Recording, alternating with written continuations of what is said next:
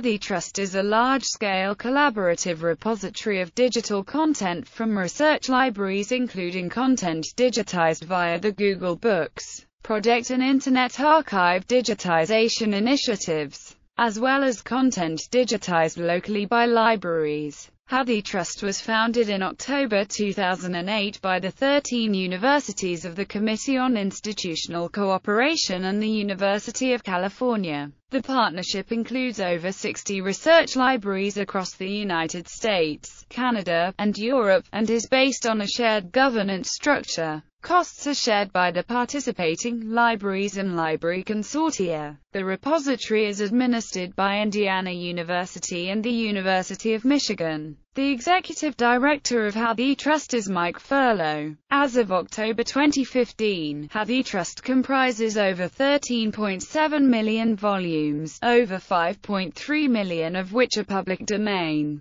HathiTrust provides a number of discovery and access services, notably full-text search across the entire repository. In September 2011, the Authors Guild sued HathiTrust, alleging massive copyright violation. A federal court ruled against the Authors Guild in October 2012, finding that HathiTrust's use of books scanned by Google was fair use under U.S. law. The rationale used the transformative doctrine of fair use law, holding that what the trust had done to give access transformed the copyrighted works and didn't violate the copyright owner's rights. That decision was largely affirmed by the Second Circuit on June 10, 2014, which found that both search and accessibility were fair use, and remanded to the lower court to reconsider whether the plaintiffs had standing to sue regarding HathiTrust's library preservation copies. Hathi, pronounced Hathi, is the Hindi and Urdu word for elephant, an animal famed for its long-term memory.